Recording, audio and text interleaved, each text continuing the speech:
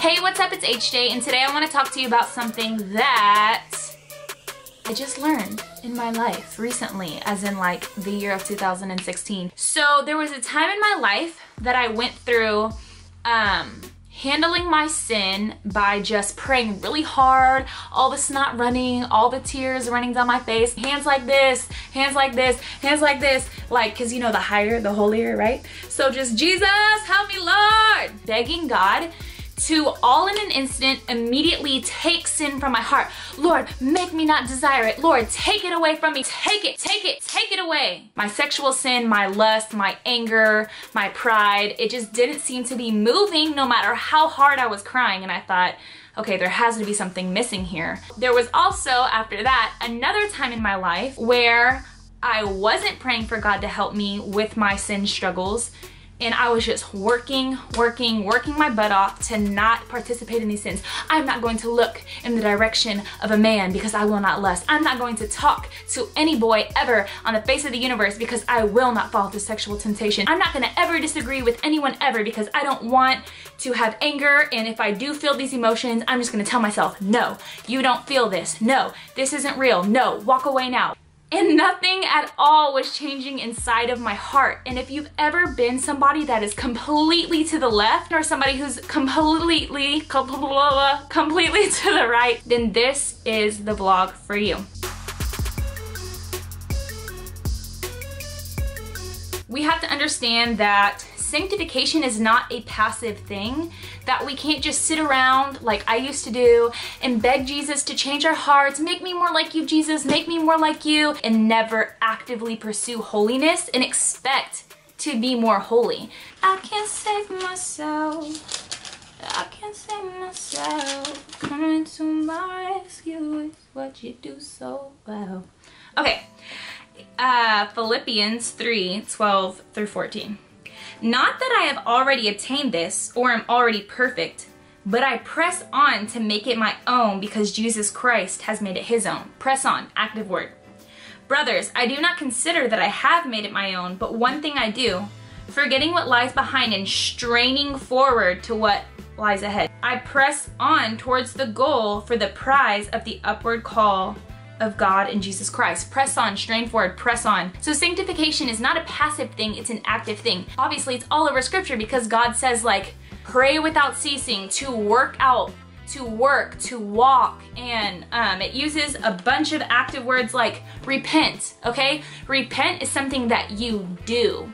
You actively repent regularly, continuously to Christ for your sin, and that helps and aids in your sanctification. It's kind of like the steam to a steam engine of your sanctification, right? It keeps the train going. We're repenting of our sin. We're seeing that we're sinful. We're not desiring it. We're choosing Christ, and we're being made more holy and more holy and more holy. Whenever we're saved, we're a new creation, but sin is still present in this world, right? We still have to go outside of our doors, inside of our own homes every day and battle sinful desires, battle sin in this world, be in this world and not of it, only because God gives us the desire to, right? So we're not negating that God gives us the desire, God gives us the help. The indwelling of the Holy Spirit empowers us. So that's this far left that I started on just got brought to the middle. The empowerment of the Holy Spirit helps us to choose holiness. So that is the healthy medium. We are to fall on our knees. We are to pray to God. God, help me desire holiness. Help me not to desire, for me personally right now, help me not to desire to be over my husband. Like, help me desire to submit to him. But then I actively choose to submit to my husband even when I don't want to sometimes. So I'm obeying Christ even when I don't feel like it, but through that I'm saying, God, next time, can you help me to feel like it? And that's where sanctification blossoms. That's where we grow. And then I see the faithfulness through that. Oh, whenever I submit to my husband with my role and allow him to be the leader of our marriage with his role, oh, God blesses that. Oh, it actually works out better. Oh, this is the way God designs it.